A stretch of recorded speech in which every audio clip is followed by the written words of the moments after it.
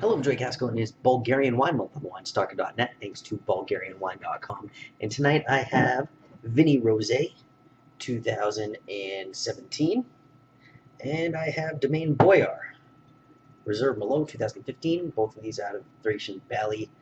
So let's start with the VINI Rosé, and it is salmon pink in color. On the nose, there's a combination of berries and citrus that reminds me of Fruit Loops, and a little white pepper kick to it.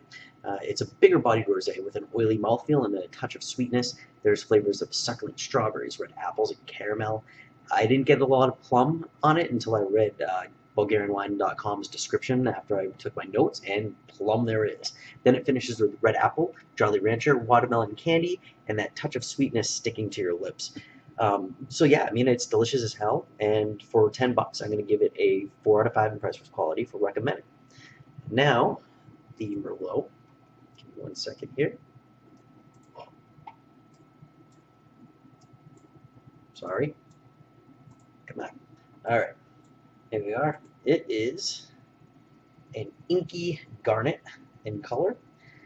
On the nose, it's portish with raisins, plums, maple, caramel, and ethanol.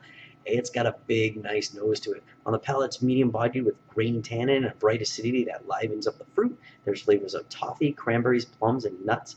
Then it finishes with a syrupy coating of cranberries, raspberries, and oak. I had this a few years ago, and I gave it a 5 out of 5. I think it was the 2012 vintage, because it was almost like it was a Passamento style. It had a classy sweetness instead of a cheap sweetness. But this one, I mean, it's still good. I still like it. You'll probably like it.